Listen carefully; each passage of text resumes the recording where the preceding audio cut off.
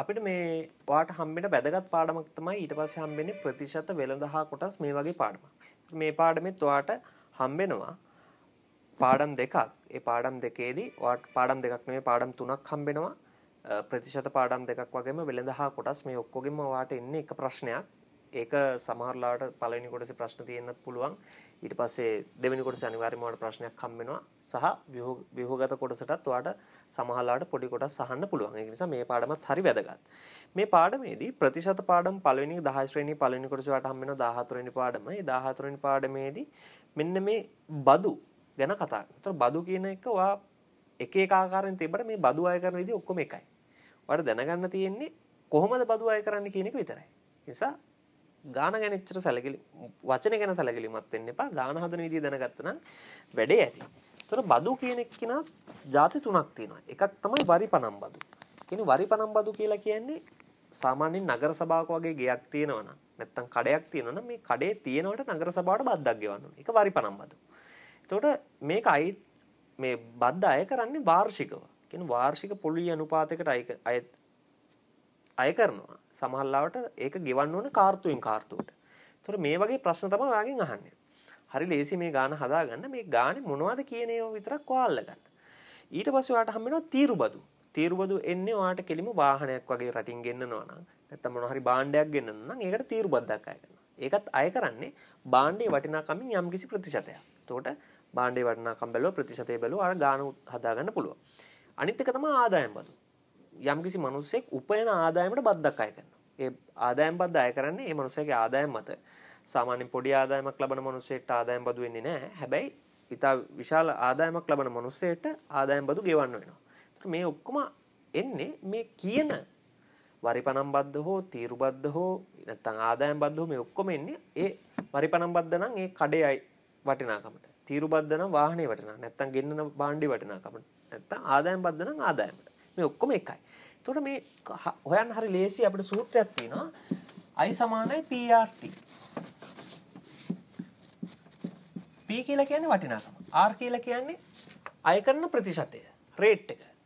T කියලා කියන්නේ කාලය. මේ කාලේ නම් වඩා වැදගත් වෙන්නේ වරිපනම් බදු වලට. වරිපනම් බදු වලට. එතකොට කාලය ඒක ගැන කතා කරනවා. එතකොට ඔයා සැලකිය යුතු කාරණා තමයි එකක් කාලය. ඒ කියන්නේ මේ කාලය සහ මේ රේට් එක. කාලය සහ රේට් එක ඔයාට ಜಾති දෙකෙන් දෙන්න පුළුවන්. ඒක ඔයාට මෙන්න මෙහෙම කියනවා. කඩයක් තියෙනවා නගර සභාවක. ඒ කඩේ වටිනාකම රුපියල් 20000යි. ඒ කඩේ රුපියල් 20000 වටිනාකමට ප්‍රාදේශ සභාවට හෝ නගර සභාවට වරිපනම් බද්දක් ගෙවන්න ඕනේ. වාර්ෂිකව 10%ක්. වාර්ෂිකව 10%ක් ගෙවන්න ඕනේ කියලා කියනවා. අන්න එහෙනම් වාර්ෂිකව තමයි 10% ගෙවන්න. හැබැයි ඔයාගෙන් අහනවා කාර්තුවකට ගෙවිය යුතු මුදල කියලා. තුරා හොයන්න ඕනේ. මෙතන ඇත්තටම ගාන 20000යි 10%ක් ගෙවන්න ඕනේ. කාලය අවුරුදු 1යි. ඒතර වාට එනවා 2000යි කියලා. මේ 2000 ගෙවන්න ඕනේ අවුරුද්දටම. හැබැයි වගේ ගන්න කාර්තුවකට. කාර්තුව කියලා කියන්නේ මාස 3ක්.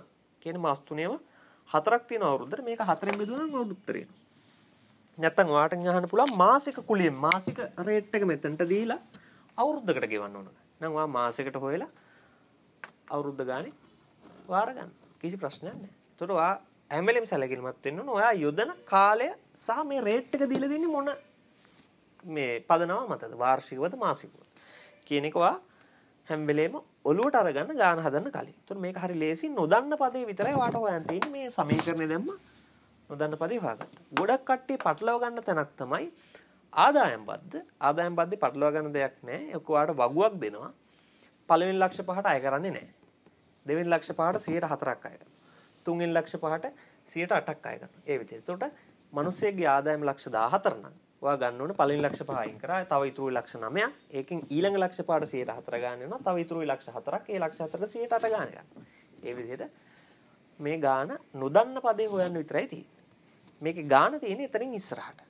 එතකොට ගැටලු ආකාර ගත්තොත් නොදන්න පදේ හොයන්න විතරයි තියෙන්නේ. ඒ නිසා මේ පාඩමේ තියෙන අභ්‍යාස ටික පොඩ්ඩක් හදලා හුරු වෙන්න, ගාන හදන්න හුරු වෙන්න. ටට්ටක් ගාලා වට උත්තර ගන්න හුරු වෙන්න නම් ගණන් ටික ටට්ටක් ගාලා හදලා හුරු වෙන්න වෙනවා. එතකොට අපි යන් ඉස්සරහට. වට ඉස්සරහට යනකොට හම් වෙනවා මෙන්න මේ ටික.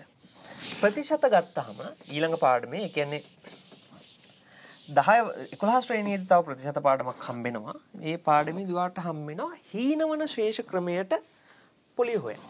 හීනවන ශේෂ ක්‍රමයට පොලිය හොයන්න. ඒ කියන්නේ මෙන්න මේ වගේ එකක්. කියන්නේ ඔයාලට කියනවා ඔයා රුපියල් 30000ක වටිනාකමින් යුත් ටීවී එකක් ගෙදර ගේනවා. ටීවී එකක් ගෙදර ගෙනහලා ඔයාලට කියනවා මේක මාස 6න් ගෙවන්න ඕනේ. ඒක මාස 6න් ගෙවනකොට ඔයාලට මොකද වෙන්නේ? ඔයාලට තේරෙනවා 30000යි මාස 6යි කියන මාසෙකට රුපියල් 5000 ගානේ ගෙවන්න ඕනේ. එතකොට පළවෙනි මාසේ 5000ක් ගෙවුවාම ඔයාලට දෙවෙනි මාසේ ඔයා ගෙවන්න ඕනේ රුපියල් දෙවෙනි මාසේ නම් ඔයාලට ඉස්සරහට ගෙවන්න දෙන්නේ රුපියල් 25000යි. එතකොට ඔයාලට පොලිය හැදෙන්නේ ওই රුපියල් 25000කට. අන්න ඒක තමයි මෙතන තියෙන වෙනස. ඒක නිසා මේක ගැන ඔළුවේ තියාගන්න. ඒ ඔළුවේ තියාගන්න අනුව තමයි මේ ගාන හැදින්නේ ඔක්කොම. හරි. දැන් ඔයාලට මේ ගානේ සලකන්න ඕන කරුණු කිහිපයක් තියෙනවා.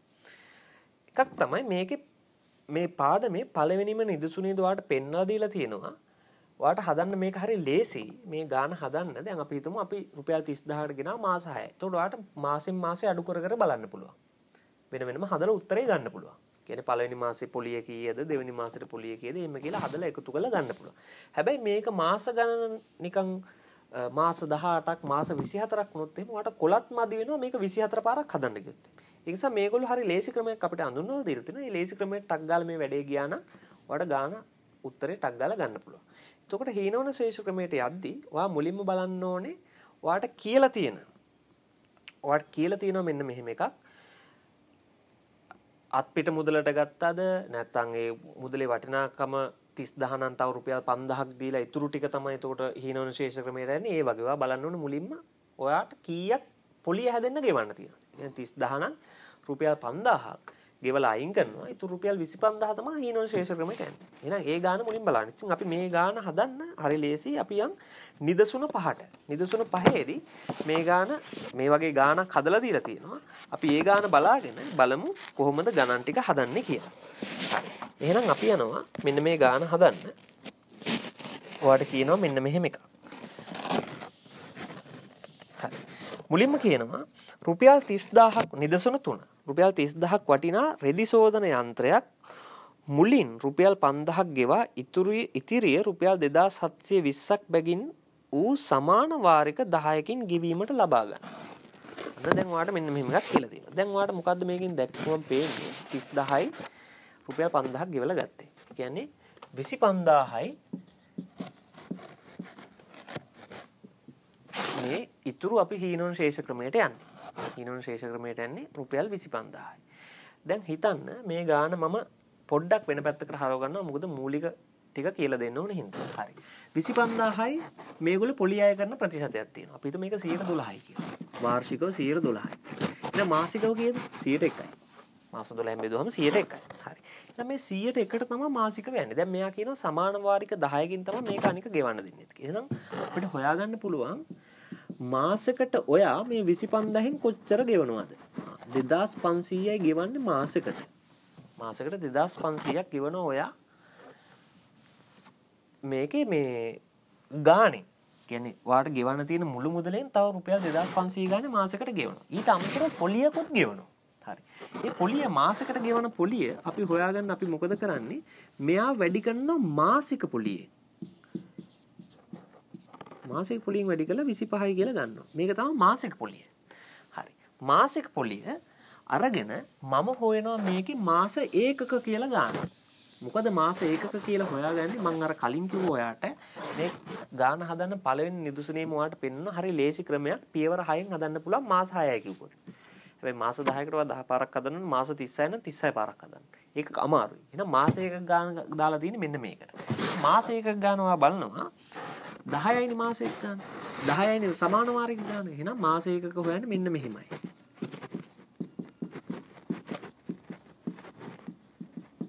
මේකෙන් ඔයා ගන්නවා මාස ඒකක ගාන 55යි.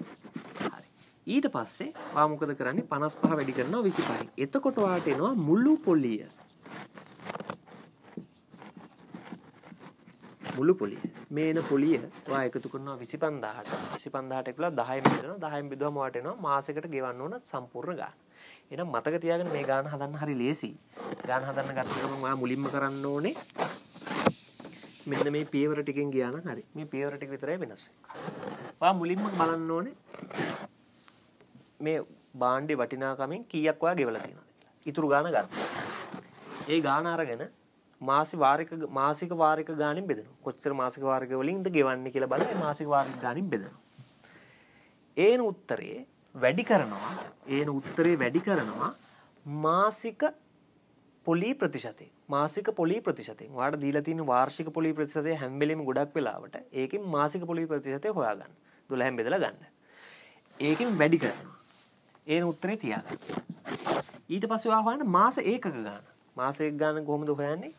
n බෙදීම 2යි n ධන 1යි. ඒන උත්තරේ වැඩි කරන්න මෙයාගේ. වැඩි කරන්න මේ උත්තර දෙක. එතකොට වෙනවා මුළු පොලිය. ඒ මුළු පොලිය එකතු කරන්න මෙන්න මේ ගානට. මුළු පොලිය එකතු කරන්න මේ ගානට. ඒ ගානට එකතු කළා මාසික වාරික ගානෙන් බෙදන්න. බෙදුවට පස්සේ ඔයාලට එනවා මාසික වාරිකයකට ගෙවන්න ඕන සම්පූර්ණ මුදල. පොලියයි අර මුදලින් කොටසකුයි තමයි එන්නේ. හරි ලේසි මේ ගාන. දැන් මේ ගාන බැලුවොත් එහෙනම් අපිට එකපාරටම පේනවා. මොකද්ද ඔයාලට කියන්නේ? රුපියල් 30000ක් වටින යන්ත්‍රයක් තියෙනවා. ඒකට 5000ක් ගෙවලා අරන් ගිහින් තියෙන තව 25000යි තියෙන්නේ. ඒ 25000න් 25000 ගෙවිලා ඉවර වෙන්නේ මාසික වාරික 10කින්. ඒක 2720 ගානේ ගෙවෙනවා. එහෙනම් 2720 ගානේ මම කෙලින්ම 10ක් ගත්තොත් එහෙම 27200. තව මුදල තියෙන්නේ කීයද? 25000නේ. එහෙනම් අපිට 2200ක් තමයි පොලිය විදිහට ඇවිල්ලා තියෙන්නේ. මේ 2200 කොහොමද දෙන්නේ? මාසිකට පොලිය වැඩි කරනවා මාසික ඒකක ගානෙන්. ඒතකොට තමයි 2200 ඇවිල්ලා තියෙන්නේ. මාසික ඒකක ගාන කොහොමද හොයන්නේ? 10 බෙදීම 2යි 10 ධන 1යි. 55. එහෙනම් 2255න් බෙදුවා නම් ඔයාට එනවා මාසික පොලිය. මාසික පොලිය කොහොමද එන්නේ? 25000නේ. 25000 10න් බෙදුවනවනේ. බෙදුවාම 2500නේ. මේ 2500ට මාසික පොලිය ප්‍රතිශතයක් එකතු වෙලානේ මෙයායි. අන්න එහෙනම් මට පොලිය ප්‍රතිශතය හොයාගන්න පුළුවන්. එහෙනම් හරි ලේසි. මේ ගානේ ඕන පියවර ටික ඉගෙන ගත්තා නම් ඔයාට හරි ලේසියෙන්ම මේ ගාන හදලා ඉවර කරන්න පුළුවන්. ඒක තමයි හීනවන ශේෂ ක්‍රමයට පොලිය.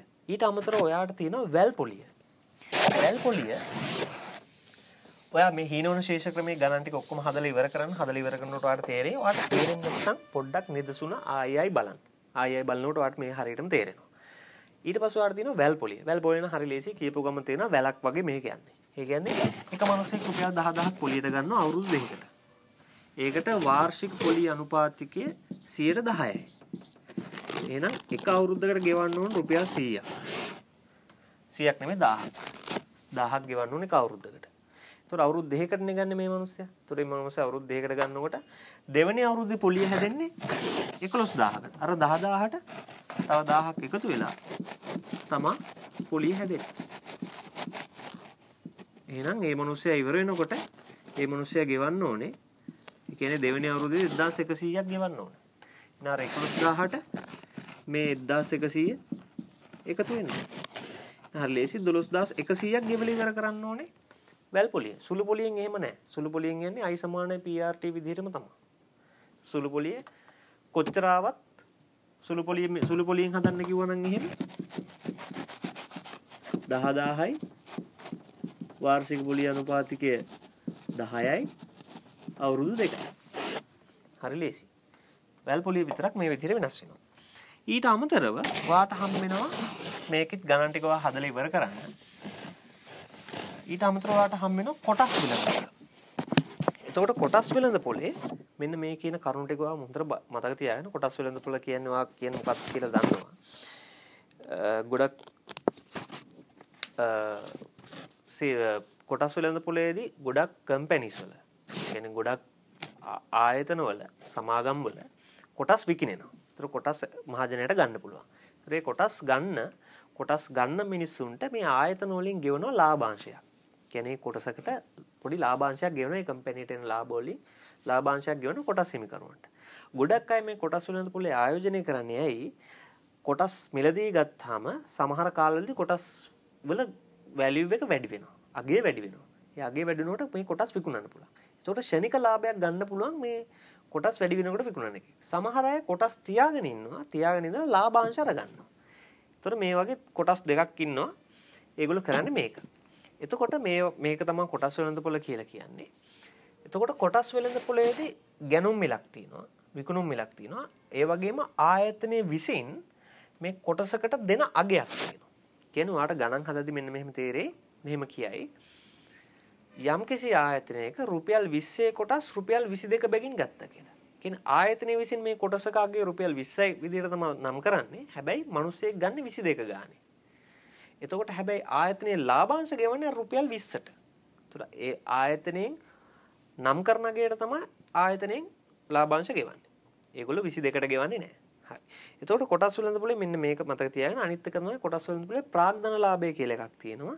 ඒක අර මම කලින් කිව්වා වගේ යම්කිසි මිනිස්සෙක් ගන්නව කොටස් කීපයක් අපි තුන් කොටස් 1000ක් ගත්ත රුපියල් 20 ගානේ. එතකොට 20000යි.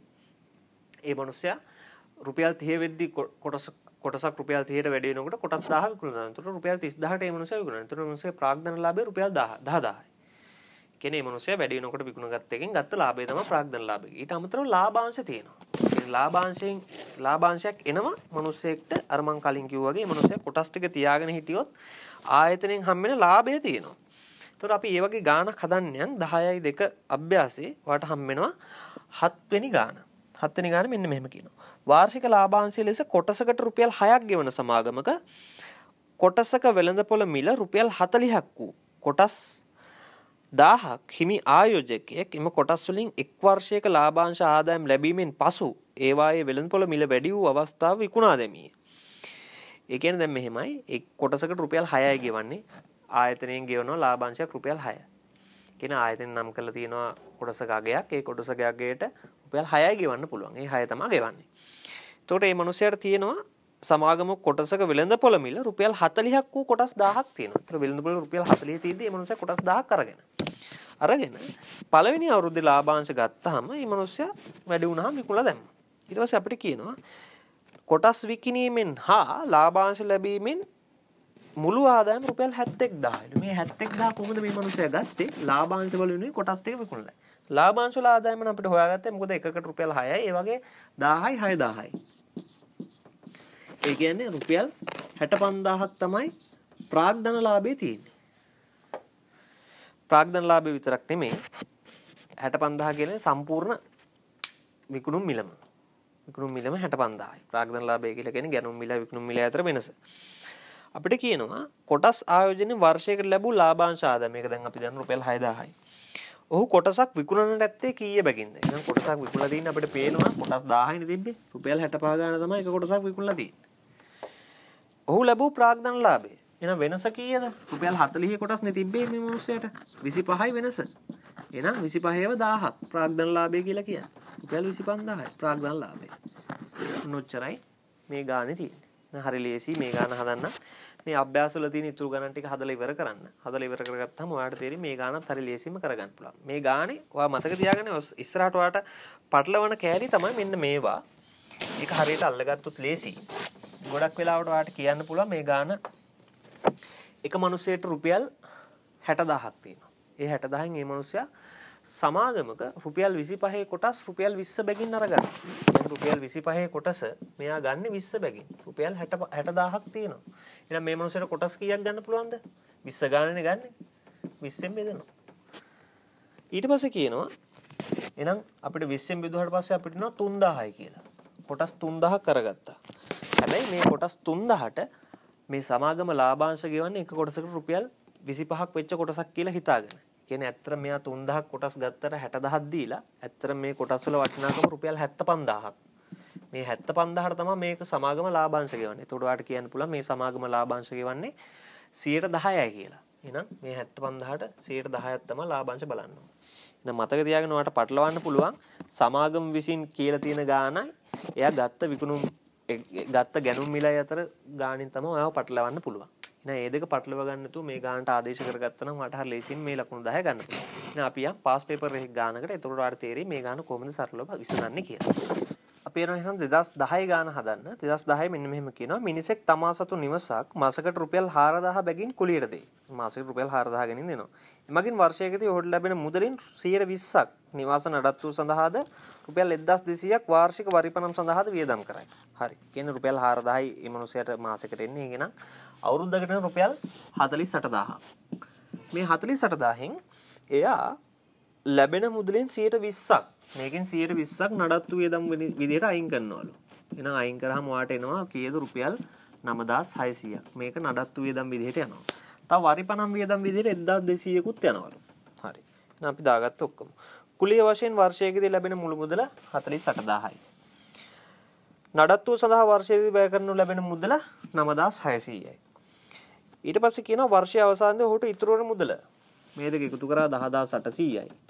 48000න් 10800 අඩු කරා.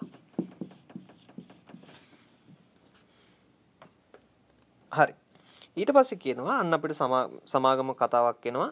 සමාගම රුපියල් 10 කොටස් රුපියල් 16 බැගින් මිලද. අන්න දැන් ඔන්න කියනවා සමාගමේ රුපියල් 10යි කොටස.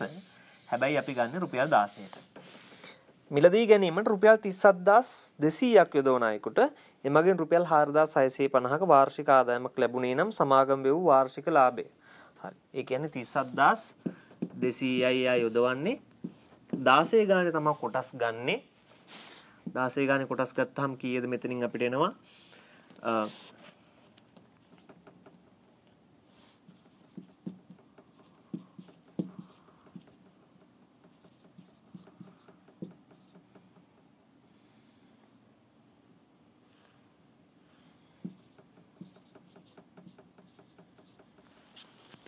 අපිට එනවා එතකොට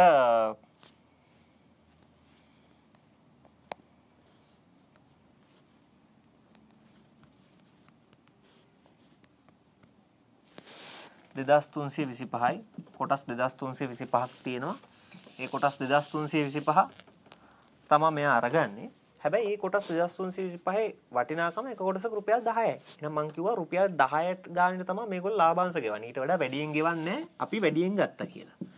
අඩුවෙන් ගත්තා කියලා අඩුවෙන් ගෙවන්නෙත් නැහැ. එහෙනම් මේ කොටස් වල වටිනාකම ඇත්තම වටිනාකම 23250යි. මං 37200 ගානේ ගත්තා.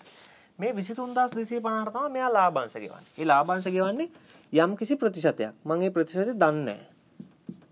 මේ ප්‍රතිශතය තමයි මම හොයන්නේ. මේ ප්‍රතිශතය ගත්තට පස්සේ ඔක්කොම ගාන රුපියල් 4650යි කියලා කියනවා. මේ ලාභාංශ ගෙවන්නේ මේ ප්‍රතිශතයට. ඒ ලාභාංශ ප්‍රමාණය රුපියල් 4650 කියලා කියනවා. එහෙනම් දැන් මට R හොයාගන්න පුළුවන්. නොදන්න පදේ හොයන්න විතරයි තියෙන්නේ. එහෙනම් හරි ලේසි මේ ගාන. මතක තියාගන්න ඔයා පටලවන්න පුළුවන් සමාගම අගය කරන ගානයි ඔයා ගන්න ගානයි වෙනස් වෙන තැන් වලින් විතරයි ඔයාව පටලවන්න පුළුවන්. මේක හරියට අල්ලගත්තොත් එහෙම ඔයාට හරි සරලවම මේ ගාන හදලා විසඳන්න පුළුවන්. ඒ නිසා මේ පාඩමේ එන ඉතුරු ගණන් ටික ඔක්කොම හදලා ඉවර කරන්න. හදලා ඉවර කරද්දී ඔයා සම්පූර්ණ මේ පාඩමට හුරු වෙච්ච මිනිසෙක් වෙනවා. හරි ලේසියෙන් ලකුණු 10 අරගන්න පුළුවන්.